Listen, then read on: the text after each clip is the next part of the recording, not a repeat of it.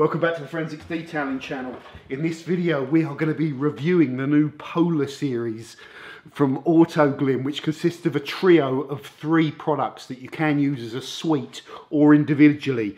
Polar Blast, the pre-wash snow foam, Polar Wash, the contact wash shampoo, and Polar Seal, I think it's called, or Polar Bear, Polar Seal, which is a, how do I describe this? It's like a spray and rinse type product.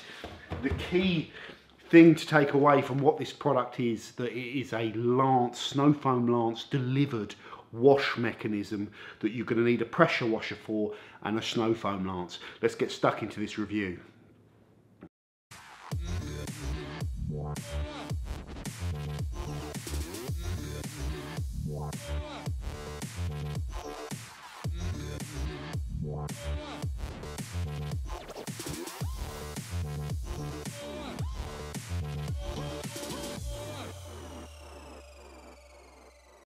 Okay guys, so in this video, forgive the dodgy camera selfie mode thing, I don't normally do this, but I'm only going to be using the Autoglym products, the Polar Blast pre-wash, the Polar Wash contact wash, and I'll tell you all about them in a little bit, and the Polar Seal.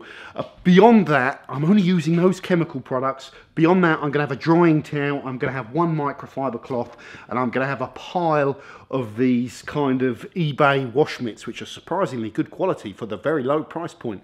And they work well in a multi-wash method kind of scenario. I'm going to have an empty bucket here with it's got that detail guard thing in there. It'd be good to have some sort of grit guard in there, but it's not important for this wash method, obviously. Oh, there goes the pressure washer. I'm going to just have an empty bucket that I'm going to use to discard dirty wash mitts in. And I'm going to have just a bucket here with only 2 types of brushes. I won't go into it, but my alloy wheels are freshly painted and I'm handling them with extreme care at the moment. So I'm just using 2 very simple products. The Microfiber Madness Incredi brush for the barrel and the Detail Factory brush for the face. You might want something more aggressive depending on the state of your alloys. That is it. Tell me, why'd you have to go and drive me so crazy? Now I'm feeling lost without you and I just can't be without you, baby. Want you all night long, want you all night long. Tell me, why'd you have to go and drive me so crazy? Now I'm feeling lost without you and I just can't be without you, baby. Want you all night long, want you all night long, want you all night, want you all night,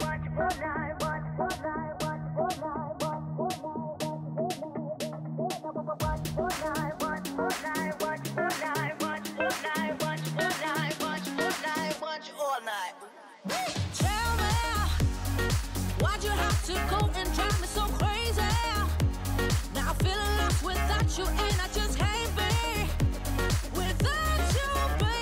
Want you all night long, want you all night long.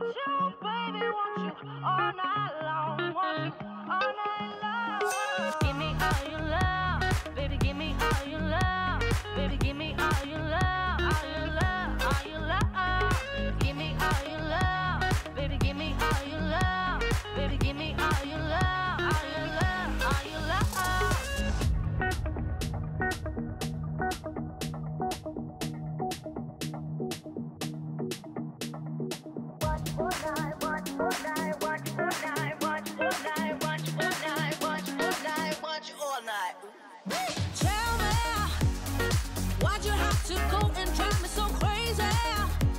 Now I'm feeling lost without you and I just can't be without you, baby. Want you all night long, want you all night long.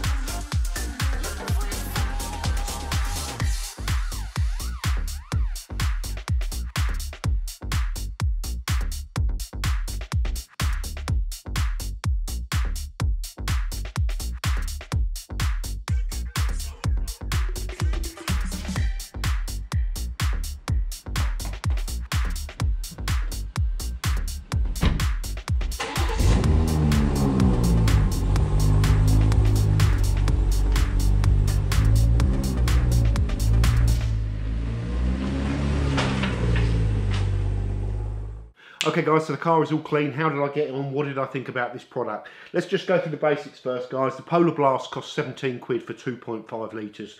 The Polar Wash costs 15 quid for 2.5 litres. And the Polar Seal spray-on sealant costs 20 quid for a litre.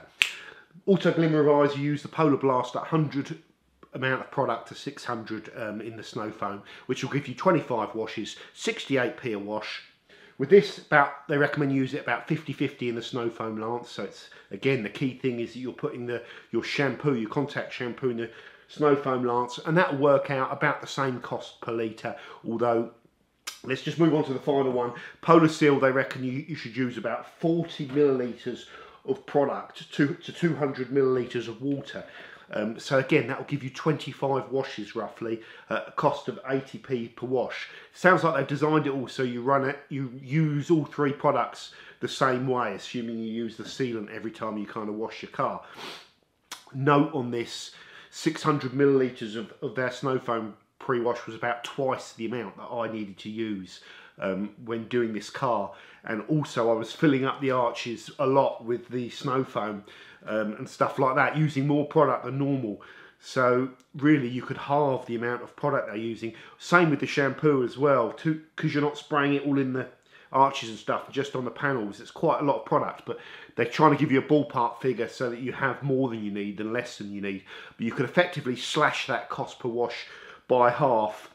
Note, the average cost per wash out of 20 automotive shampoos that I tested back in the best of shampoo was 39p. So if you use it as Autoglym intended, it's roughly twice the cost, or just under twice the cost per wash of average. If you use it as you need it, it's actually below the cost of average. So that's an important kind of comparison to give you, because you know, just gives you an idea on price and stuff like that. What are the pros and cons of this, guys? So I used it with a multi-wash method, multi-mitt wash method, so I didn't have to fill the bucket up with cold water and keep going in for the, you know, to clear out my mitt. However, you could just use one wash mitt and fill up your bucket with water and rinse out the mitt. But the pros of this, guys, it is a very fast way of getting around the car, and you save time going back into the bucket to pick up more product because it's already there on the car. You also, because you're covering the wash, the Polar Wash over the car, a bit like you would a snow foam, you know, pre-wash, you're also getting the benefit of a double soak. So while you're cleaning the front of the car and working your way around the car, the rest of the car is still getting kind of a soaking effect from having that kind of product on there. So that's perhaps an advantage. So it's mainly around speed, guys. The time it takes to go and apply the Polar Seal to the outside of your car as well, you can just run it round and then rinse it off, and it just literally takes a couple of minutes. So you can pre-wash, wash and seal your car very rapidly. And at the moment when it's freezing cold, you know, sometimes I love being outside and spending all the time detailing my car and doing all sorts of stuff. But right now it's absolutely freezing cold, and a fast method works for me. So that was a positive. The negatives, guys, some of these negatives are conceptual. The benefit of it being freezing cold is that there is virtually no risk of any of this product drying. When you're in the summer and you're putting, you know, detergents and stuff on your car and the panels are warm and you're in sunlight, you know, you have the risk of water spotting, and it's the detailing 101 foundation rule is be very mindful of the sun. But sometimes, guys, when it's hot, I want to wash my car and I do it outside. The disadvantage of putting a wash mechanism into a lance and spraying it all over the car is that while you're perhaps working your way around the car and stuff like that, some of that product has a higher risk of drying out, and there is more product on your car if it does dry out. So that is a consideration. However, in the same way when you're putting detergents on your car with a bucket wash method, you know, you work around the heat. Well, you don't have to spray the Polar Wash, the contact wash, all over your car. You could spray it on one section and work that, and then rinse that section, and then spray it on another section and work that section and rinse that section, and then rinse the front and stuff. So you can always work around heat. But Autoglym, you know, their instructions, most of the foundation of their instructions tell you to be mindful about working in hot temperatures and stuff like that, and so does this. But it's a consideration that I want to pick up in the review, but I can't, It works very well in the winter, basically, and you'd perhaps maybe want to consider tweaking your technique as you would with a bucket wash in the blazing hot summer, especially moving on to the Polar Seal, guys. These rinse products, like I say, you don't really, it's pretty obvious what they're giving you. You can put protection on your car very, very rapidly. The other benefit is because it's freshly laid down, it makes the car very easy to dry. So when you're drying the panels, you haven't got the water kind of sticking there. It just sort of, when you wipe back the panel, it comes off and it's nice and clean. So it makes the car drying easier. So the rinse lance mechanism is also a good drying aid. So that kind of gives you a summary of all about these products, how much it's going to cost you to use it, and some of the pros and cons. I will say with the Polar Seal, it's very repellent on application. You know, as soon as you've applied it and rinsed off, you can suddenly see the water coming off the car. And after I've dried the car looks nice and glossy, and it's delivered me what the product said it would deliver. I want to go through for the final considerations on this particular Polar Series wash system now. Okay guys, final conclusions on this Polar Series. Some important things: the kit should last you about a year approximately, based on the fact that you're washing your car every 2 weeks. So you'll get 25 washes, 50 weeks, you've got roughly a year there. If you use it every week, you're going to get half a year, 6 months. That's important. Also, stating the obvious, you don't have to buy the full series as far as I know. I don't have my laptop here, sorry. But I'm assuming you can just buy any one of these. You know, you can, can't you? So you could just buy the sealant if you've already got a pre-wash that you're happy with. You've already got contact wash that you're happy with, and you don't want to change to the Lance method, but you want to try out the Lance applied sealant. So you could just try one of them. There are some quite useful hacks, and I've not tested them out, but one of the benefits of a Lance applied wet coat kind of thing, spray and rinse type product, you know what I mean. When it's developed to be used in a Lance, they have to up the concentration massively because your contact kind of ratio drops whenever you apply anything through the Lance. So you are getting a very concentrated product, probably minimal amounts of water in this because of the amount of water it's being mixed with in the Lance.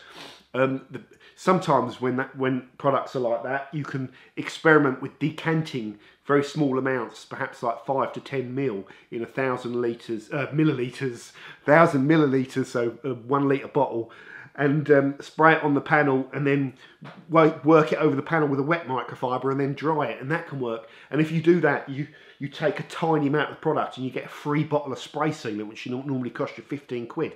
But I haven't tested that, but it's just a little thing to consider. There are 3 very important precautions that I want to get across in this video. And it's going back to some things that I've talked about. 1, heat. Be very, very careful with any spray-on rinseable sealant when it is hot, okay?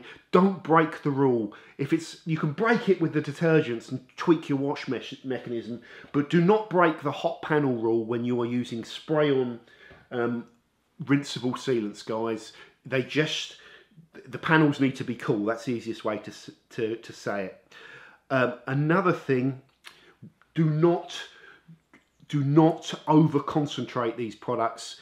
You know, Autoglym are saying 40 millilitres to 200 millilitres of water.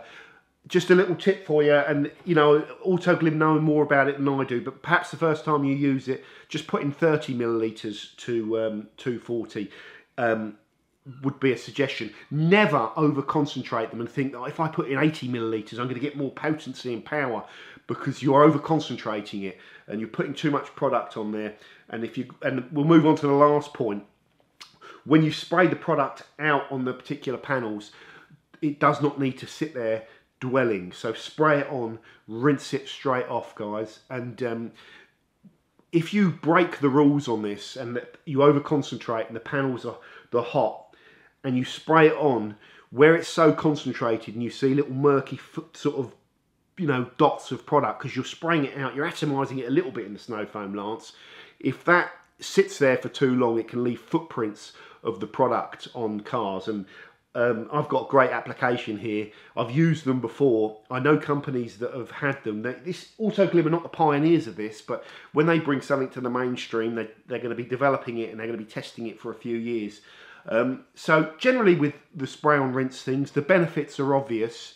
And the risks, like when you're applying any products on your cars, there's considerations. And those are the three main ones that I want to get across.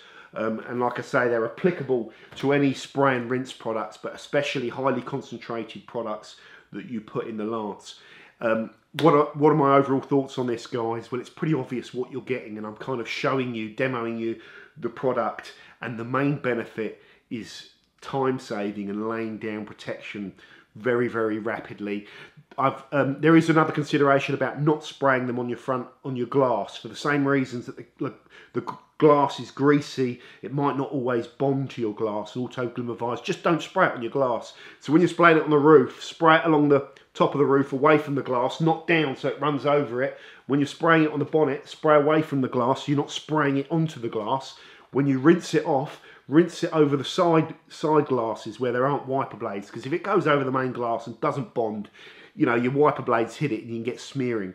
Once you've finished doing that, you should then clean the glass with a glass cleaner. And Autoglym advise, if you do get any of the product over the glass, just go over with their glass cleaner to clean the product off.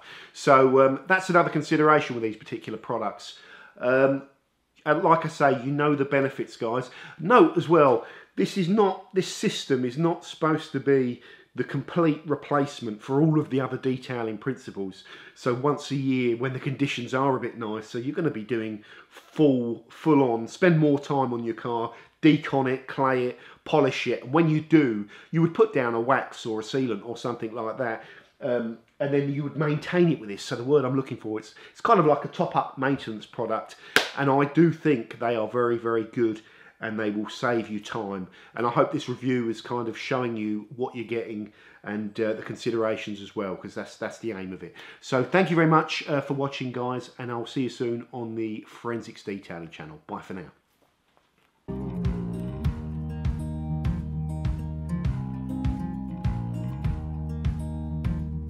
Holding on to what I knew, but the moment's gone. Where was I when